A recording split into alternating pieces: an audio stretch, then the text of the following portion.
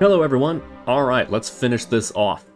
So now to add our audio controls to our command system so we can use them inside of our visual novel and dialogue files, we need to create the database extension for the audio type. So let's make a new class called CMD Database Extension Audio, and let's go from there. Don't forget to use the commands namespace, if you had your commands in that namespace, that is, and make sure that we are inheriting from the database extension class. And now inside of our extend function, let's go ahead and do the first step by adding a command to play our sound effects. We're going to call this play SFX, and it's going to be a new action, no need to make this a coroutine, and it's going to be for a command called play SFX.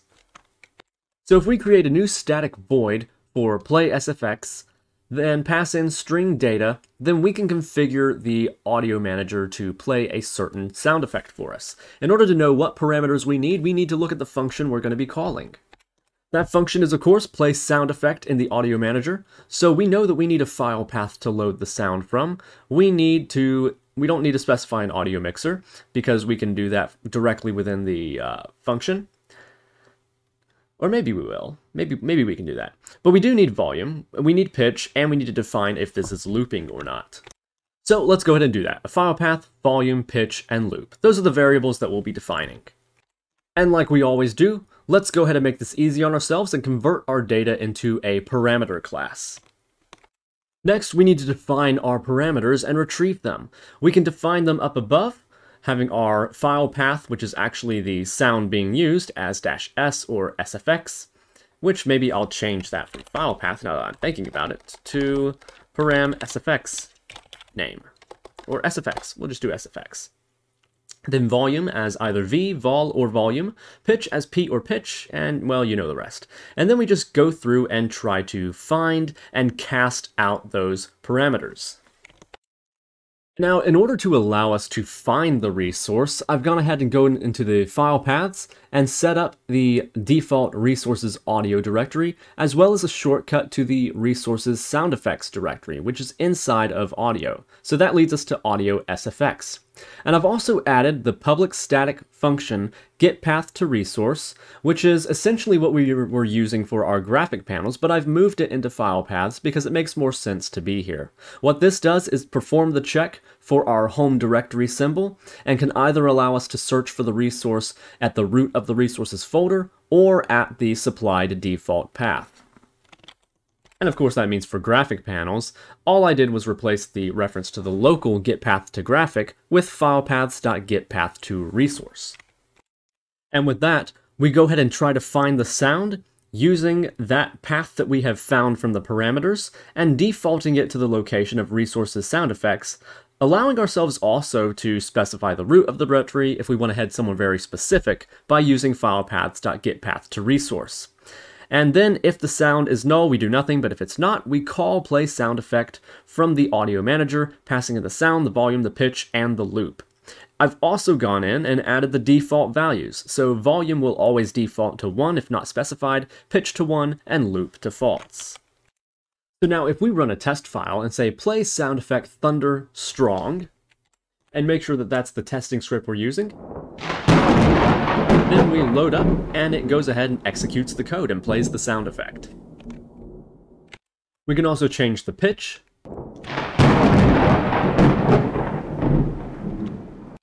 And of course the other parameters as well. And setting those variables, we can see that our sound takes the new volume, it takes the loop parameter as well, and the pitch. And speaking of looping sound effects, now we can add the command to stop a sound effect by the name, using a static void stop sound effect, which only takes a single string, and we throw that to the audio manager to stop the sound effect by that name. Running this in our test file, after we click after the narrator speaks, it will go ahead and stop the thunder if it's playing.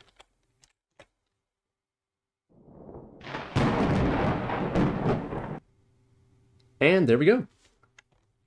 Our next command is for voices, so I've gone into the file path and added a new reference to the voices location inside of the audio resources folder.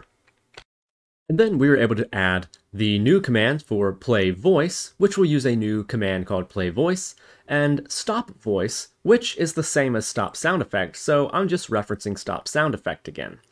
Now, as for play voice, what that does is it does everything that play sound effect does, except it changes where it pulls the data from. So we still get the same parameters, but then the file path that we're defaulting to is resources voices, the one we just created. And when we play the voice, we are using the play voice command instead of play sound effect. That way it uses the voice mixer. And to see it in action, we can make Stella say yes as she says some dialogue. Yes. The next thing we'll do is we'll add the resources for our music and our ambience, the references to those directories. And with music and ambience, they'll use some additional parameters that we didn't have to define for effects. So I'll reference these parameter identifiers for the channel, whether this is immediate or not, the starting volume of the track, whether this is a song, and whether it's ambience. And then we'll add two commands, play song and play ambience, which we'll call play song and play ambience respectively.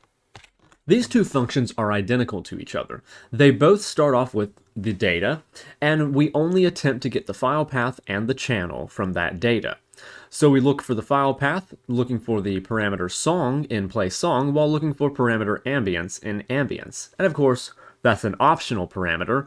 We can just pass in the name of it, which is very easy to write out. And then we try to find the file path. If it's ambience, we look under resources ambience by default. If it's a song, we look under resources music by default. And by default, the channel for music I'm going to set to 1, while the channel for ambience is always going to be set to 0. Once we have those two basic parameters down for the file we're loading and the channel, then we call play track, which takes the file path, the channel, and the rest of the parameters. This is used for both songs and ambience. And now we look for the loop, immediate, volume cap, start volume, and pitch, and we try to get all those values together. So ignoring immediate for right now, we're going to go ahead and run the logic just like we did for our sound effect, and then we're going to call audiomanager.instance.playTrack, passing in the track as the sound, the channel, and all the rest of those parameters. Which means then I can call play ambience rainy mood, which will load this from the ambience directory, and play song electric drift, which will load from the music directory. Yes.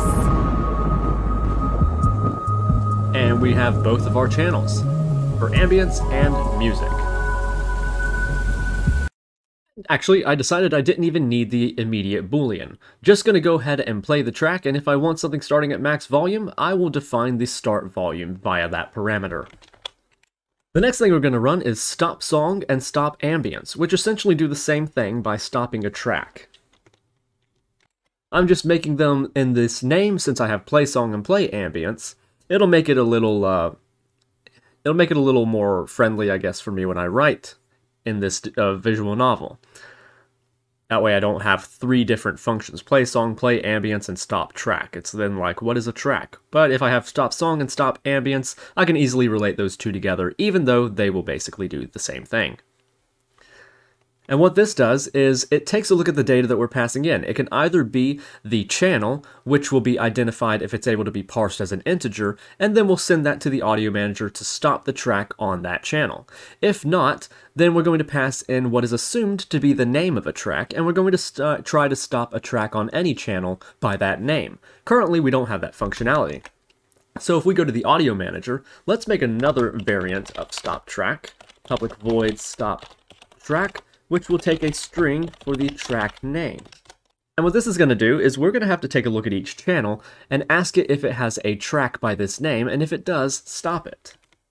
What this function will do is we'll make it case insensitive, and then we'll go through each channel in our dictionary and figure out if the active track is the same track.